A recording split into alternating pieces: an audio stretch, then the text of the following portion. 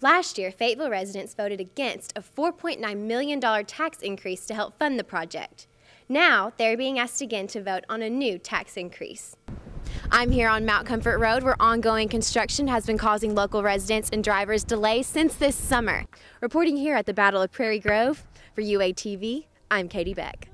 This Saturday is the Holiday Farmers Market here on the square, and the last one of the season. Abenauer's documentary titled Therapeutic Justice recently drew a big crowd to its premiere in the Arkansas Union Theater. A city tradition for years, the Fayetteville Farmers Market is wrapping up this year's season. From April to November, vendors sell locally grown fruit and vegetables, art, jewelry, and flowers. Young and old, there's nothing lacking on the square when these vendors are out on Saturday mornings. Trick or treat, smell my feet, give me something good to eat. It's our little festival. It's really wonderful. Although everyone has their own reasons for enjoying the farmers market, there's one common thing everyone loves. The people. Yeah, the people here are great. And the organization of the farmers market too. You know, it's completely run by the farmers that are here selling. So that's a wonderful part of it. We always have had really great participation with the city. So that type of support by the community and the administration of the city is wonderful. This Saturday is the Holiday Farmers Market here on the square, and the last one of the season. It's the perfect time to get those fresh fruits and vegetables, do some early Christmas shopping, or just enjoy the atmosphere. Reporting for UATV, I'm Katie Beck. The building of a new Fayetteville High School has not come without debate. Last year, Fayetteville residents voted against a $4.9 million tax increase to help fund the project. Now, they're being asked again to vote on a new tax increase.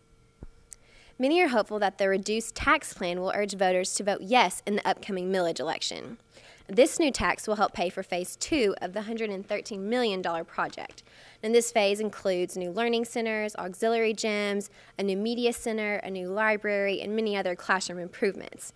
Now, so far, the campaign has received support from many local groups and organizations, including the Northwest Arkansas Times, the Fayetteville Chamber of Commerce, and the Arkansas Labor Council. There is also no known opposition to these plans. This makes many hopeful that the plan will be passing in the upcoming election. Polls for the 2010 millage election open at 7:30 September 21st and close at 7:30 that night. Early voting is already underway at the Washington County Courthouse. For more information on the Fayetteville High School project and voting, go to fayar.net. Reporting for UATV, I'm Katie Beck. I'm here on Mount Comfort Road, where ongoing construction has been causing local residents and drivers delays since this summer. Now, the construction goes from Ropel to Porter Road and consists of widening the now 2-lane road to 4 and 5 lanes. Along with the widening of the road, there are also bike lanes and sidewalks being put in place. But many local residents are more than ready for the construction to be finished. It's awful. We never know when traffic's going to be backed up, when there's going to be delays. It's made me late for class quite a few times. Although some of the construction has been done during the evening, there are still flaggers and lane shifts day and night along the road. The speed limit here on Mount Comfort Road has been bumped down to 20 miles an hour, and the set completion date is November 30th, a day that can't come soon enough for Fayetteville drivers. Reporting here for UATV, I'm Katie Beck.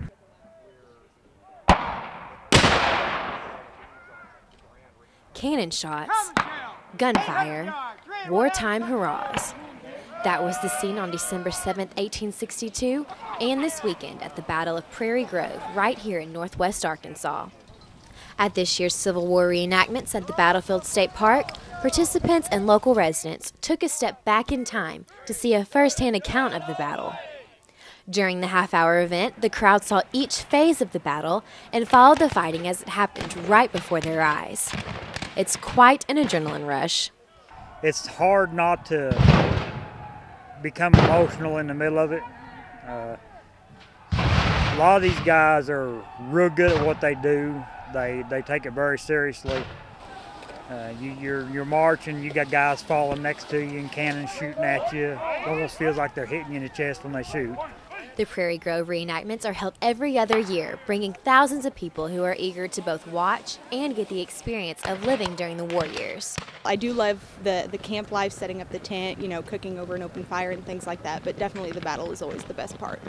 Although nearly 150 years ago, this battle marked the last major Civil War engagement here in Northwest Arkansas, these men and women have been here all weekend setting up camp to reenact and commemorate the soldiers who fought and died during our great Civil War. Reporting here at the Battle of Prairie Grove for UATV, I'm Katie Beck. I'm here at the University of Arkansas Hyper building where a new dance class is being added to the schedule. The street-style dance of popping is being taught every Tuesday this month. Now, popping originated in California in the 1970s and has been gaining popularity ever since.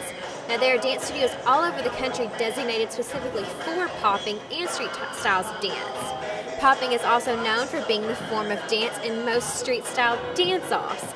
Now, though these U of A students aren't looking for a dance-off anytime soon, they've really enjoyed the class. The teacher's he's really nice about it, and he really tries to help you figure out how to pop and how to move your body so that it looks like what he's doing. And he's really patient with you, so it's really great. It's a really good atmosphere. The class is great for beginners who want to learn more about hip-hop or experienced hip-hop dancers who just want to come and have fun. If you're interested in learning how to pop or just to take a fun dance class, come join the next one October 26th at 8 p.m. in the Hyper.